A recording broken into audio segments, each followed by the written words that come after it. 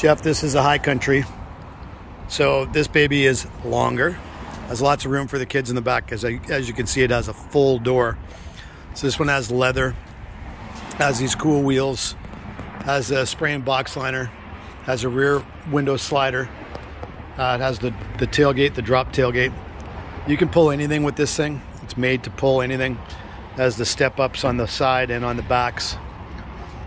On the back rather. It has a nice console in the center. Has a sunroof. This thing has everything. And the numbers actually, they're not that bad.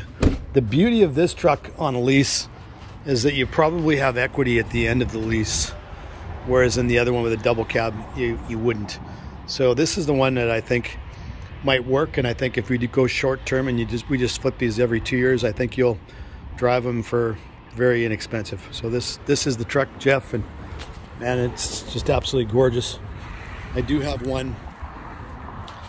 another one which is very similar to it, only it's black, and Z71. This is a 1 ton. That's a 3/4 ton. Then I have one more 1 ton in the white. So the 1 tons are a little bit more money. So I'm trying to go the path of the least resistance here.